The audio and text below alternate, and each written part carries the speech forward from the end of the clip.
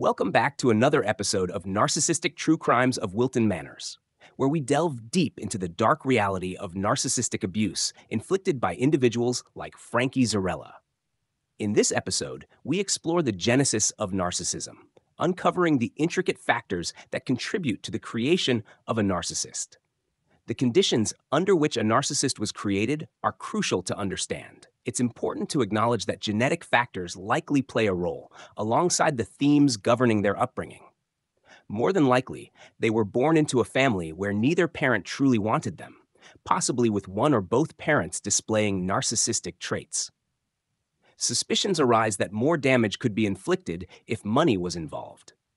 This is because they were supposed to cater to the needs of the parents, and any deviation from this was met with punishment.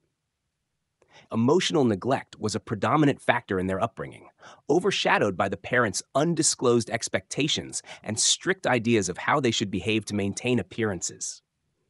Any deviation from these expectations was swiftly met with punishment, preventing them from discovering their true selves.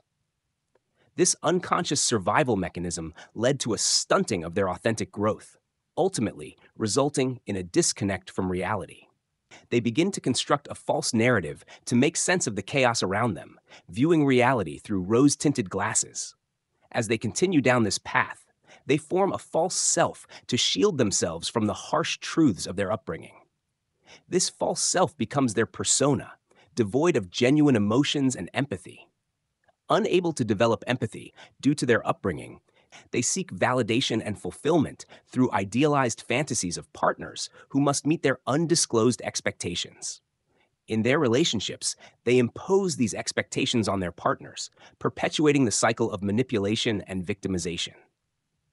As we conclude, it's crucial to recognize the profound impact of early experiences on the development of narcissistic traits.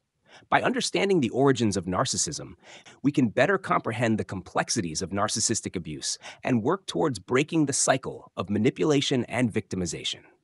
Thank you for tuning in to Narcissistic True Crimes of Wilton Manors. Join us next time as we continue to shine a light on the darkest corners of narcissistic abuse. Until then, stay safe and aware.